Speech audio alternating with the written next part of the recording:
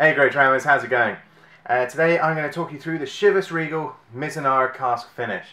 Mizunara being one of the rarest types of oak in the world, hailing all the way from Japan, and very, very few of these kind of casks exist. So having the chance to actually finish a whiskey in it is quite a special thing. Chivas have done it, obviously Yamazaki over in Japan mature a lot of their kind of mega releases in Mizunara oak. And so we're going to have a quick look through.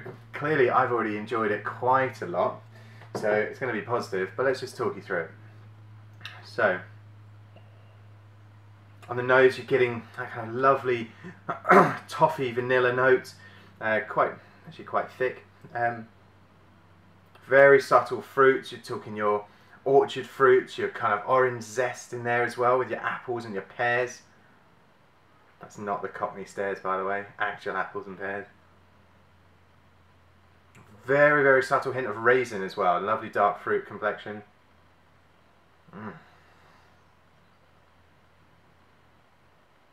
that orange zest, especially how I spun it around there. It's like the kind of, you know, when you freshly squeeze an orange peel over an old fashioned. That's the exact kind of note I'm getting there.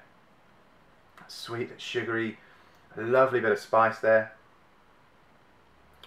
Amazing.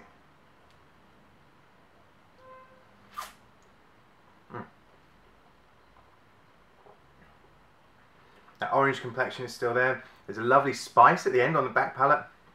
It's lingering, but I think it's tailing off now, so we'll just call it short to medium on the finish front. And yeah, toffees, vanillas, bit of caramel in there, like a toffee crisp almost, with a milk chocolate note. All underpinned by that lovely fruity, gorgeous, kind of luxurious Chivas Regal kind of blend character. I wasn't expecting that orange note actually. That's phenomenal. More prominent on the nose than the palate though. Stunning. Available on Master of Malt and also at the Strathisla Distillery in very limited quantities. So it's only been in the UK for about 3 months, I think, since maybe August, July time of 2017. But well worth picking up if you fancy trying something. About 55 quid maybe. And yeah, I really enjoyed that. And that spicy note on the back palate is beautiful and lingering even more now that I've had more of it. Superb. Cheers. Until next time.